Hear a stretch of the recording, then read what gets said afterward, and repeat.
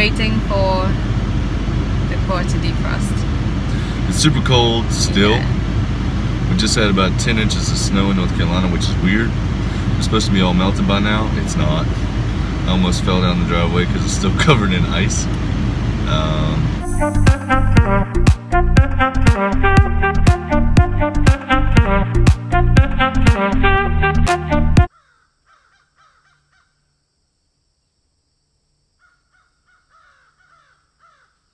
What are we doing? He hates when I ask that question like 500 times in one day. Okay, so wait, I'll tell you what we're doing because I know what we're doing. We're going to the Home Depot. Do you have the list? No, that's your responsibility. Okay, yeah, okay. I have the list. Okay, so we're going to the Home Depot today.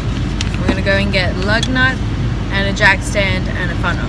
So we're gonna go and put the engine coolant back in the engine so that we can turn it on, make sure it still runs. We're gonna take off one of the tires that's broken and supposedly has a dead spot that you saw us driving on when we bought the bus.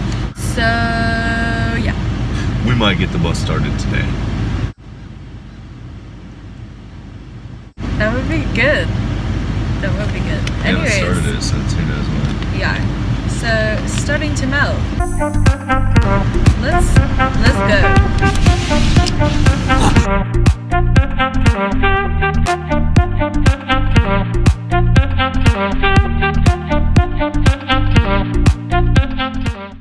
So Home Depot didn't have the piece that we needed, and I called around at a bunch of different tire stores and nobody also had what we needed, and the places that could, they were all closed. So now he's calling the person that he found on Craigslist.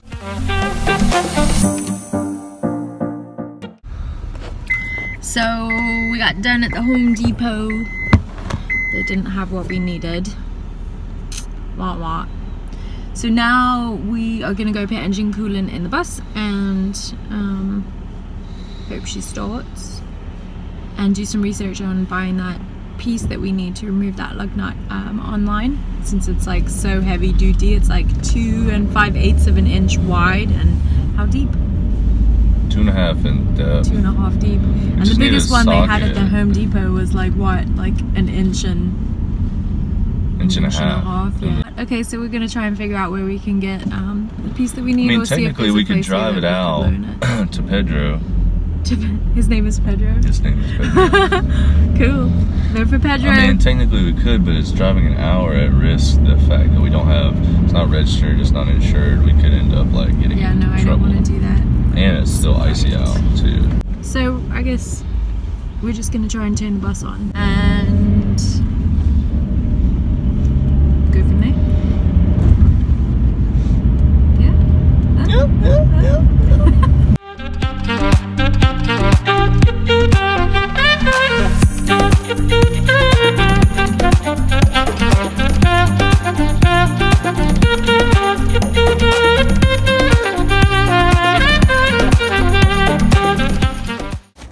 Cummins has a website where you can go on there and look up all their service manuals. You can make a profile and look up their service manuals, and I looked that up to try to figure out what type of coolant they recommend, and they recommend a variety of them, but this was one that I was able to find online. Zerex G-05 formula antifreeze coolant, 50/50, pre-diluted, and it comes in 2 kinds, right? One's diluted and one's not diluted. Well, that's just coolant in general, comes in concentrated and diluted, but the one that I found online was already pre-diluted. I got 4 gallons of it for about 56 bucks. But I don't know, I was looking at the manual and I think I got enough. I think this is a gallon. Yeah, I got 4 gallons. We're about to see. I'm not really sure, but as you can tell, I really know what I'm doing here. Yeah, it's okay. We learn as we go.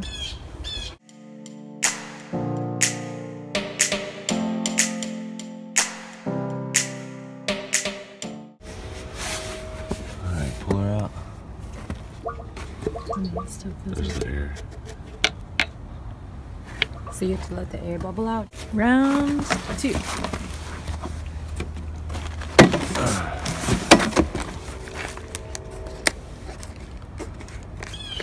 How you feel? I don't know, I'm kind of stressed out. Why? Because, man, I'm just like... I've checked all my resources and everything, but I just get scared that I'm gonna mess something up. Well, we got the manual for this actual bus, right? For the engine, yeah. Yeah. You get when you go on the Cummins website and you make a profile, you have an opportunity to enter your engine serial number. And that pulls up the manual for your particular engine. Did you have to pay for it? No, it was free. And so I got the engine serial number off of the bus. It was actually on the front plate right above the driver. Keep an eye on that little piece, that plastic piece right there. Which one? The one, yeah, I believe that's how you can tell like when it's beginning to fill up. It's kind of like you're measuring. Alright, pull it up.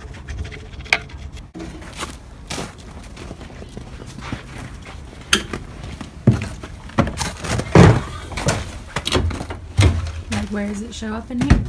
Oh, I see. So that plastic. That's the jug.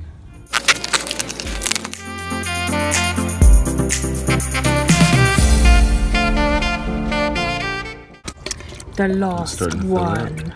I don't know, I don't see anything happening here. So it shows you here if it's enough? That should be where you were able to see. And you wouldn't want to turn it on if you want to fill it right up underneath the fill cap.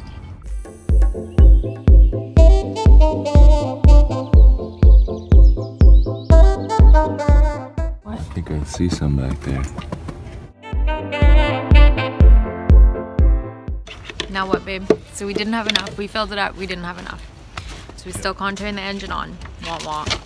And we also found out that the Home Depot did have what we needed to be able to take the tire off. Justin didn't measure it properly. I'm completely failing today. So now we're gonna go back out to the Home Depot and get that, I guess, so we can work on the tire as well. Or what do you want to do? That's too high. I'm not going to look at the sky. Why don't you get us both in there? Okay, sorry. Alright, no one likes to watch videos with heads cut out. Look, there's our chicken coop. Looks nice. Yeah, it does from far away. Oh, the chickens. They knew we were talking about them. Yes. Oh, is he messing with them? Yeah. That's so funny. Okay, so we're going to go back out. And is there anything else? You left me hanging. You left me hanging. It's just me now, so... Round 2. Pew pew. Good. Alright, so where do I even start? Okay, so it's been one heck of a morning trying to figure out all the stuff that we need to get this tire off. We need to get this tire off. We might have explained before because there's something wrong with it, I think. I hope it's not in the axle, but when we drove it back home, when we got above 45 miles an hour, the tire would wobble and it was extremely unsafe. I was really stressed out about driving it. I think we got screwed at the purchase. This dude gave us some bunk tire, whatever. Now, all that being said, we have to get this tire off so that we can take it in, have somebody look at it, potentially replace it. And so to do that, these lug nuts are huge. So we had to get all the necessary materials to get it off. So we literally had to go to Home Depot and we had to buy this entire kit just to get this one piece, which sucked. And then I put it on this breaker bar as if I could actually break the lug nut off the tire. That ain't gonna happen, shoulda known. And so I've got this impact drill in which I had to go to Harbor Freight, which is awesome by the way, and get this adapter. It was like $5 for these 3 pieces. Cool. This was like 150. Oh my god. So that this would fit on like so. Now, we're ready. And we're gonna see if we can get a lug nut off. I don't know.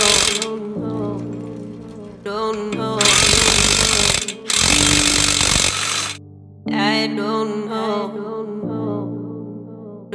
know.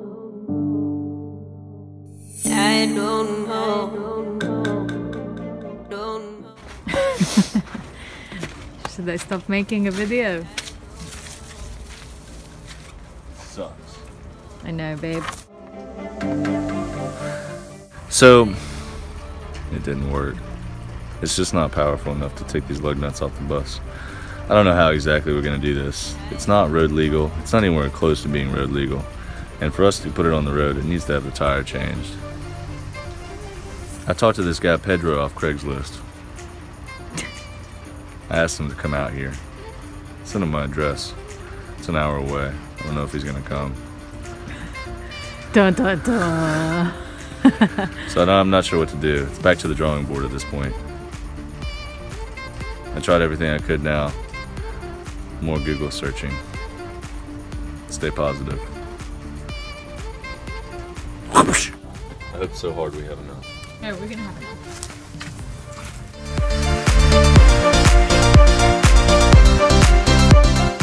So just to bring you guys up to date, we ordered 4 of these, filled this thing up, and it wasn't enough. And so we are continuing to do the fill up procedure. We've got 4 more going. Hopefully that'll be enough. Hey, babe. Some more over there. Oh no, pallets. You can hear the bubbles coming out. The way that this filters out air is it just filters out of the temperature gauge Get some thing. poop in your hair. Probably do. Coolant. What do you want, dude? He wants to snuggle. I hear you, man. I hear you. Those are 5 gallons each. Both 5 gallons. So 10 gallons. Well, no, they didn't fill them up. Ow, dude, Akuna. Stop, babe. We'll give you love in a minute. Right now, we're busy. We're busy right now. Dude? What do you want? Come here. Ah. Hey, bud. He likes to be held. Hold it like a Hold baby. it. Hold it like a the baby. deed. This cat requires attention on a regular basis. It's a lot of upkeep. True. Just to add to that, he eats like 5 cats worth of food. Chickens. The chickens, they just do their own thing. They're independent.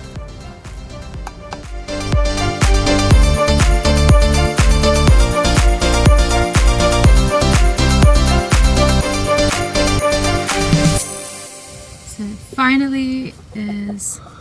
And then we're gonna have to run the engine for a little bit. So I'm gonna fill it up just a time. I'm gonna top it off.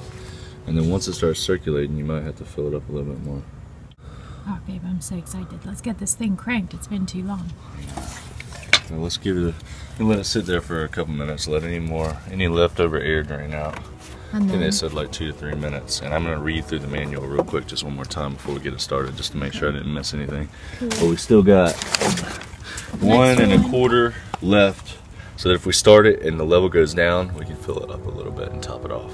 Cool. They said you might have to top it off, so we'll see. So it might be time to start the bus again. Yes! Alright, how's it look, babe? It's already gone down a little bit. Good. Wonder if we need to pour more in there. Let's go ahead and top it off. And then wait again? Yeah. Okay. This is the key, right? Yeah. Alright, exciting. Let's hope for the best. You're gonna let it warm up first, or what? Just crank it on. Yeah, we literally haven't turned it on for months. Ready? Yeah. Just taking a peek at all my stuff here. How's it look? Huh. Let me see. Here's where we're gonna see where the water or the coolant temperature is, and it says to crank it on until it hits about 180. What is this? Tire pressure. Alright, ready? Here we go.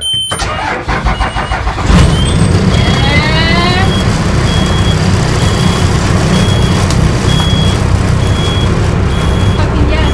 Oh my god, so exciting. The bus is running. Like a dream. So the bus is running, looks good, no leaks, and we're just gonna wait till it heats up a bit, let it run all that coolant through the system and like get acclimated, whatever, so that it can be road ready. And yeah, I'm glad it still runs after all that snow and whatnot, so good news.